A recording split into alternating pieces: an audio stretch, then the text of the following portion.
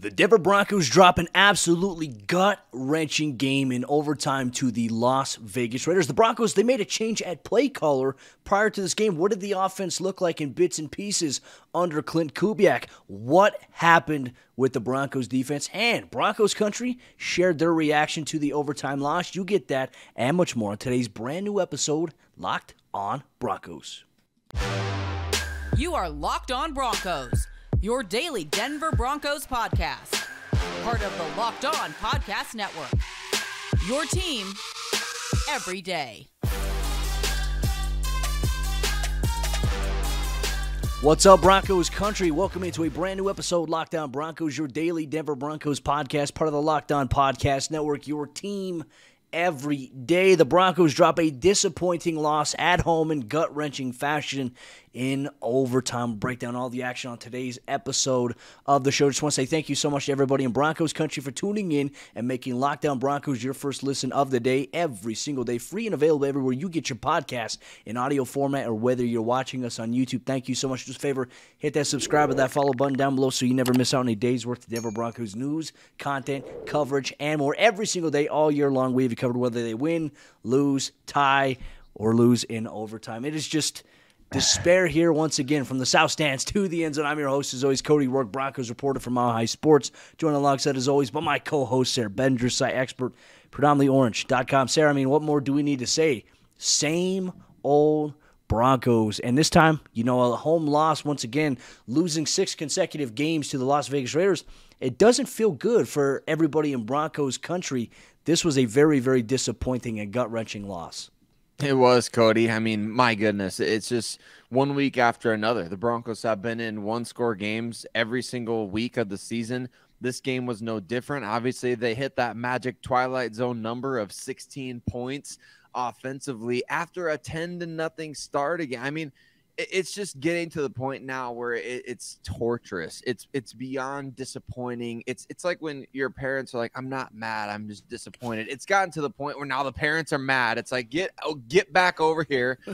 You need I don't even know, Cody. I'm at a loss for words. I just kind of find myself, turning to other vices at the end of games. Like, how many cups of coffee can I drink throughout the game? Or how many Coke Zeros do I need to inhale after a Broncos loss? Like all my favorite stuff. It's like I can't get it fast enough after a Broncos game because it's like, what can replace what's supposed to be filling this void in my life where the Broncos used to be winning games? They used to be bringing me joy. They used to be something that I looked forward to, like raising my kids around, watching Broncos games and like wanting my son and my daughters to really enjoy watching football.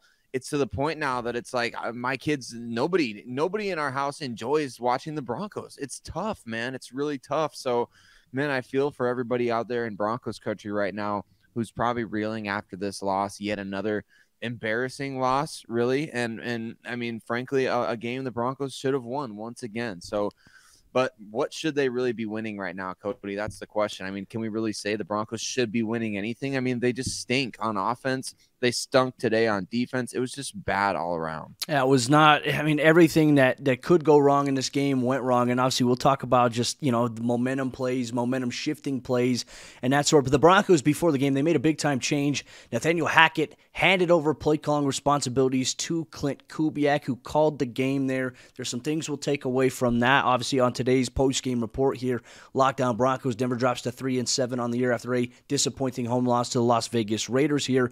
The offense, I felt like with Klint Kubiak, they were a little bit on a roll in that first half, Sayre, and one thing that was working, the quick passing game. That's something you and I have been touching on so far throughout the season. If Denver went with a quick passing approach, they might be able to move the ball downfield, and they did. Rhythm throws. We're talking about sit routes. We're talking about out routes. We're talking about some quick comebacks, and Russ using his legs to get outside the pocket to find guys open. We saw that in the first half. But then we talk about momentum shifting plays, right? The Broncos have a really nice drive right before halftime, and they get to the 3-yard line.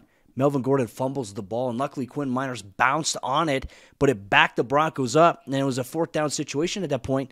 They go to bring out Brandon McManus to kick the field goal, which would have given the Broncos, a little bit of an advantage heading into halftime. The field goal attempt is blocked. So not only does Max Crosby force a fumble on Melvin Gordon, he blocks the next field goal attempt that Denver has, and all of a sudden, we were sitting there at halftime. I was talking with Andrew Mason, our good friend. I was like, this feels a lot like the Tennessee game, just the momentum, right? The momentum shifting out there. And certainly that was exactly what happened because Denver couldn't really do anything in the third quarter or the fourth quarter. They had chances where they moved the ball in a couple of plays, but then they had something that set them back, a sack, a penalty. Once again, just the same old Broncos.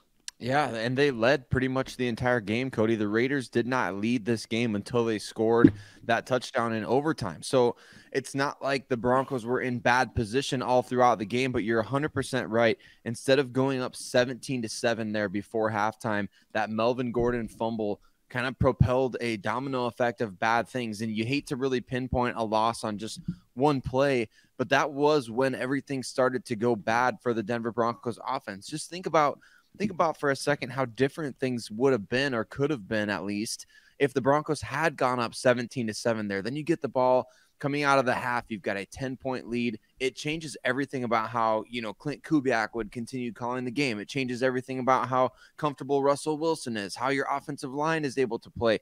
It changes everything being up 10 points. So it to me, it's just like, if it's not one thing, it's another for this Denver Broncos offense. But we could do an entire podcast, I feel like, on just kind of the situation with Melvin Gordon at this point, maybe being a really huge indictment on Nathaniel Hackett. I mean, I know he's kind of down bodies all over the offensive side of the ball, but you got to find different personnel at this point. I mean, Melvin Gordon has cost you drastically at the worst possible times on a number of occasions dating back to last season. I mean, it's just crazy, Cody. Again, we're sitting here watching all this happen, and we're kind of just feeling the raw emotion of it as the rest of the fan base is. But it just erased a very positive start. It felt like a really good start to the game, and Klint Kubiak was doing a good job, like you said, calling the quick passing game. The Broncos were able to sustain some drives.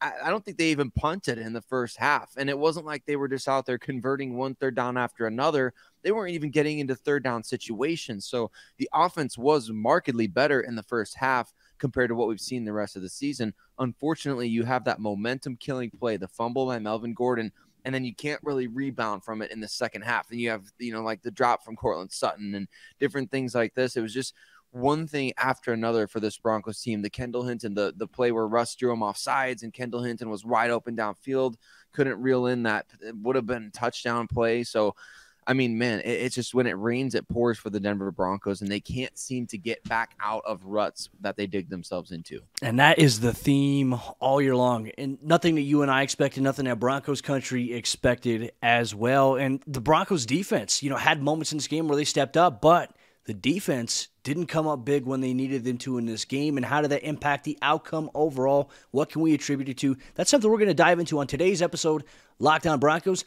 This episode is brought to you by Total Wine and More. In this holiday season, find what you love at Total Wine and More. With so many great bottles to choose from, it's easy to find a new favorite Cabernet or Chardonnay or the perfect gifts for everyone on your list with some help from a friendly guide, and all with the confidence of knowing you found something special for the lowest price.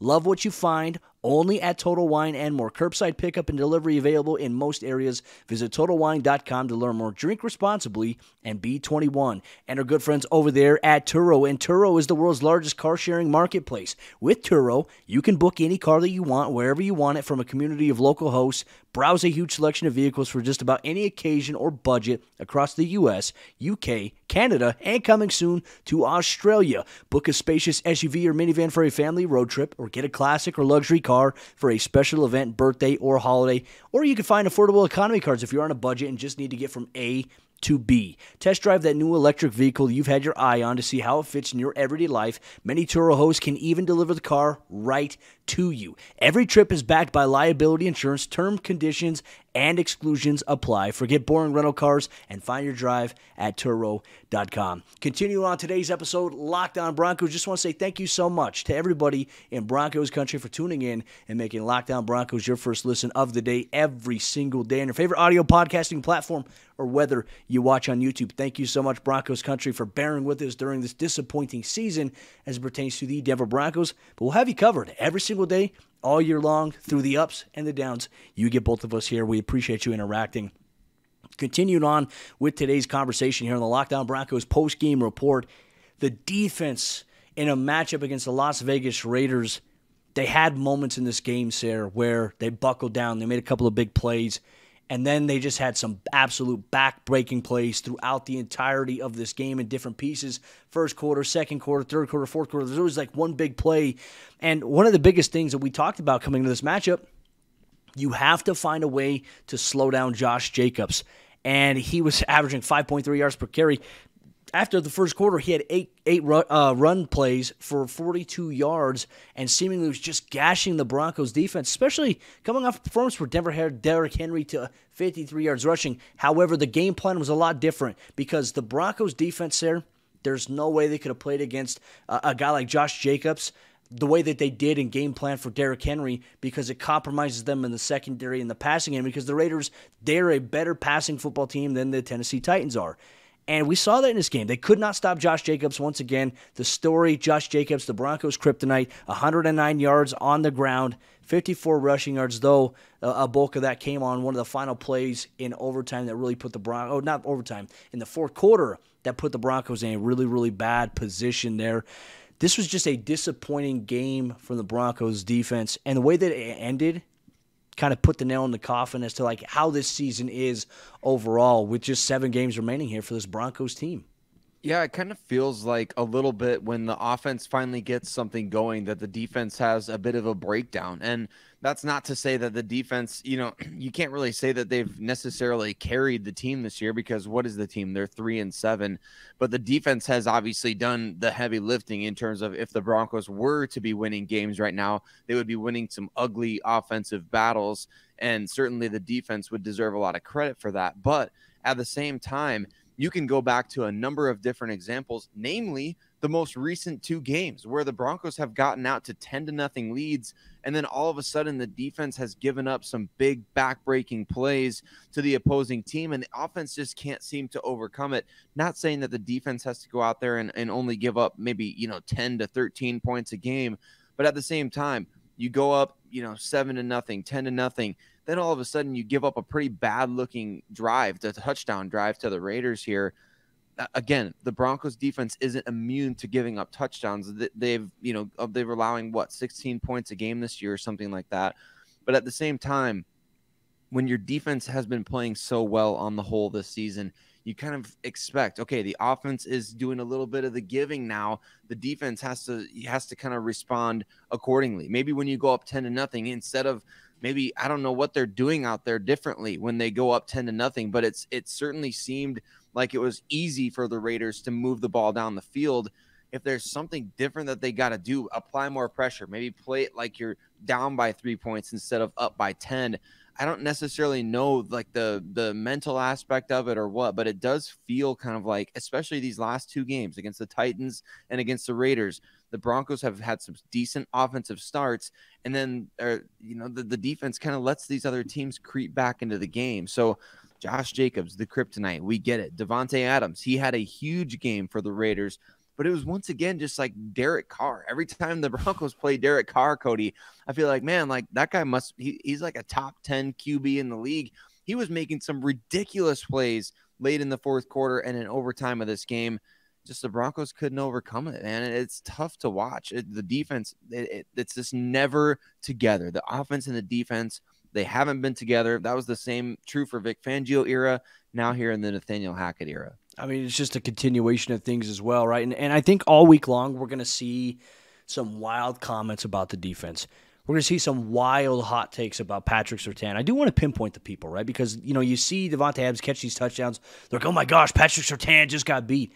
On that first one that he had in that second quarter of play, first quarter of play, he's playing outside leverage, and he's playing underneath, which means that he's playing zone. He's playing trail technique, which means he's expecting safety help over the top. I saw a lot of massive overreactions about that one. Maybe he couldn't have, given up a little bit more depth on there, but outside of that, I don't know why people are blaming Surtain for that one. The one in overtime, I mean, that's another one of those concepts where the Broncos, they're trying to play everything, keep everything in front of them, but their concepts, especially how the Raiders attacked, I mean, they were moving Davante Adams. There were times he was on the outside. There were times he was lined up as the number 2 guy, and then they would move him to be the number 3 guy, which had him attack vertically, attack the corner, and attack the deep overs. He did just that, so not all that is on Patrick Surtain. Surtain had a couple of moments in this game where you definitely want it back, but I think that you're going to see a lot of crazy overreaction hot takes about Surtain. Go back and watch the film, folks. Go back and watch it. I'll obviously have some stuff out this week as well as we take a look back at it. But really the biggest issue in the secondary, sir, miscommunication. It seemed like there were several coverage breakdowns overall, and they came at the absolute worst times, especially in the fourth quarter. I mean, Josh Jacobs had a 41 to 48 yard reception on a wheel route with Josie Jewell in coverage that nearly won them the game. I mean, at that point, we're like, oh my gosh, wow, like this is what's happening. Like Denver literally, they had the lead, and all they had to do was get a stop, and they allowed a couple of big chunk plays to the Raiders in the fourth quarter that led them down the field. And luckily, the defense held up in the red zone.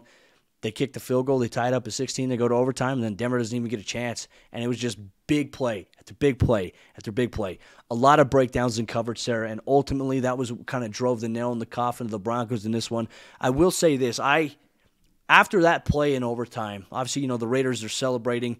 It's one of the worst feelings as a defensive guy. I've been on the receiving end of something like that before, but I was just looking at the defense. Players were just, I've never seen the Broncos defense as dejected as I did the moment Davante Adams caught that wide open for the game-winning score. And it was a quiet locker room. Like I said, I've seen moments where the locker room was quiet this year, Los Angeles being one of them. But I've never seen a locker room clear out as fast as it did here today. And look, this is a disappointing loss. I mean, the Raiders coming into this matchup were a laughingstock of the NFL. They were one of the worst teams. Now that Denver loses to them, they get swept. They get, lose 6 consecutive straight games against them. And all of a sudden, now everyone's eyes are on Denver despite the changes. So what does this mean for them going forward? I mean, that is a huge question as we look at the future of this team. The season, from a playoff standpoint, any playoff aspirations, Broncos country, it's over. That's not going to happen. That's not in the books for the team this year. So as we talked about in the crossover episode with your boy Q, now it becomes evaluation season for the Broncos, for players and things going forward. We'll have all the breakdown here on the Locked On Broncos podcast. And Broncos country, one of the things we're going to dive about as well, with fans are very passionate about this football team. Had a chance to speak with several fans on the way out of the stadium, a lot of disappointment, but also fans who are still saying, you know what, we haven't seen anything like this, but we've been able to see, and this is from a fan, we've been able to see 3 Super Bowls for this team. Not many teams get a chance to say that. Granted, the last 7 to 8 years have not been good for this Broncos team. We'll share some reaction for Broncos fans on Twitter coming up here in just a moment. This episode of today's postgame report is brought to you by Prize Picks, and Prize Picks is daily fantasy sports that's done right. And with the Prize Picks app, you choose 2 to 5 players that you're focused on heading into the week, and these players will have a projection that's set by Prize Picks, and you simply choose whether or not they will have more or less than their Prize Picks projection, which could allow you to win 10 times your money on any entry. There's no competing against other people. It's just you versus the projections available. So download the Prize Picks app or go to prizepicks.com to sign up and play daily fantasy sports. First-time users can receive a 100% instant deposit match up to $100 with promo code Locked On. If you deposit $100, Prize Picks will give you $100. If you deposit $50, Prize Picks will give you $50. Don't forget to enter promo code Locked On at sign up for an instant deposit match up to $100. As we dive into the fourth quarter action on today's episode of Locked On Broncos, we're going to share the reaction from Broncos Country. Got some really good ones, obviously, on Twitter. Fans sent things in. You can get involved in Fan Friday, where we'll put out a tweet on Thursdays. You can tweet your thoughts, your questions. We'll answer them here on the show. But we get some Broncos Country reaction, some instant reaction fresh out of the gates here from a disappointing 22-16 loss here by this Denver team, Sayre.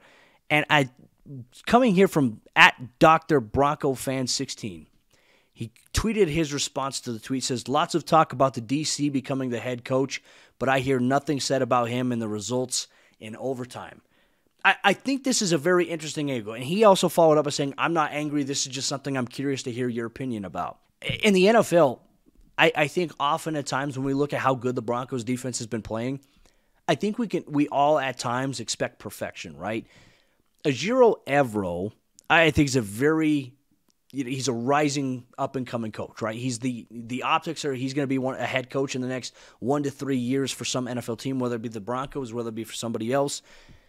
I don't necessarily believe we can look at the results of overtime, right, and a couple of the big plays given up and say, okay, well, this guy's not cut out to be a head coach, when simply I think that that's just kind of a momentary thing in the moment. The Broncos lost. The defense didn't look great. But I also think that we have to look at the bigger picture, right? See the forest through the trees, a common phrase that you use here on this podcast. And the thing with Ejiro Evero, he's a great leader, fantastic leader, great at making adjustments. There's things that he can do as a defensive coordinator. He's still learning, right? He's a first-year defensive coordinator. But I also think that there's this adjustment period as well. Because when something happens on the field, we see the negative result, we automatically say, oh, blame it all on the coaching, right? I don't think we can do that here with Ejiro Evero. I still think he's going to be a very great head coaching candidate. But I also think that, we can't let the results and the outcome change our perception on a guy like Evero, who's been a bright spot, who players love, has been a great leader, has been transformational. I'm eager for your thoughts on this one here. Yeah, I think when you look back at this season, Cody, we'll consider the job that Ejiro Evero has done as one of the top 2 or 3 best things of the entire team overall. I mean, he inherited Vic Fangio's defense, which is big shoes to fill because, although it didn't work out with Vic Fangio as the team's head coach, Vic Fangio is and was one of the best defensive coordinators in the NFL, even when he was still calling plays as a head coach with the Denver Broncos. Ejiro Evero inherited that defense, and it's been the number 1 scoring defense through the majority of this season. I don't know where they're going to stand after giving up 22 points to the Raiders, but they were number 1 in the NFL in scoring defense going into this game. He's done such a tremendous job, like you said, making adjustments, scheming for defenses. Look, the Broncos have played, Justin Herbert as well as anybody this year. They've played a number of other QBs this season that I think you can really look at those performances by the defense and say, man, they really schemed things really well. The performance that you already mentioned against Derek Henry, shutting him down after he looked like he couldn't be stopped against Kansas City. Ejiro Evero has done a tremendous job this season, and that's why he's being considered such an up-and-coming coach in this league. It's one of the reasons why I think, man, no matter what happens at the end of the season, the Broncos have to find a way to keep him around at least for another year. He's got a good thing going there, and they're building something special on that side of the ball. I think some continuity, some more time for those guys to gel in his system. He's going to be really great, and he's going to make himself one of the top head coaching candidates. Probably not for 2023, Cody, unless he goes out and blows somebody away in an interview. But we're seeing kind of a similar path to a guy like DeMeco Ryans, who took over for a great defensive coordinator in Robert Saleh there in San Francisco. DeMeco Ryans took over that job. That defense has continued to play well and even got a little better.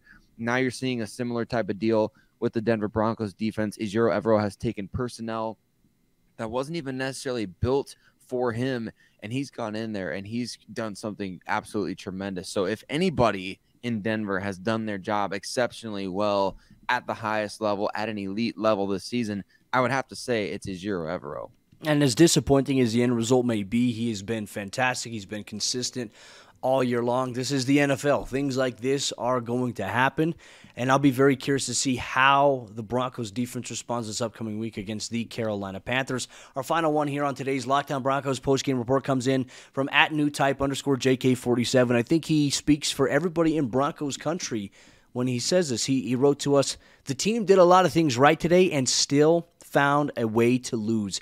It is beyond frustrating as hell to see this team not win games it should be winning. Not only that, this team just has no room for error." And I mean, Sayre, you mentioned, even with the 10-0 lead, it doesn't feel like that's good enough for the Broncos, right? Because little things happen. Guys creep back in. And I think he's spot on here. The room for error is very minimal. We talk about the fumble. That really set the Broncos back. Even though they didn't lose possession, the fumble cost the Broncos 3 points. That probably could have been very valuable in the fourth quarter against this Las Vegas Raiders team that now ties the Broncos at 3-7 on the year. Disappointing all around. And unfortunately, just from a production standpoint, from a win-loss standpoint, the Broncos aren't a good football team this year. They have elements to their process and to their team that are good. And the defense often at times has been the best part of it. They weren't good enough in Sunday's loss against the Las Vegas Raiders. Where do the Broncos go from here? Are there any changes in the forecast? Make sure you stay tuned every single day, all week long here this week. Locked On Broncos. We have you covered with everything in Del Valley. It's Thanksgiving week, which means that we will have a crossover episode that drops on Thursday. But we want you to have a great time with your family. We'll have you covered tomorrow. We'll have you covered on Wednesday. We'll have you covered on Friday as well with our final game preview, plus the post-game report after the game in Carolina against the Panthers, where I will be on the road covering that game as well. You get all that coverage here, Locked On Broncos, and much more. Make sure you check out my written work, milehighsports.com. Check out Sayre's written work, predominantlyorange.com. Broncos Country, comment off in the comment section down below. Let us know how you feel about this disappointing loss on Sunday to the Las Vegas Raiders.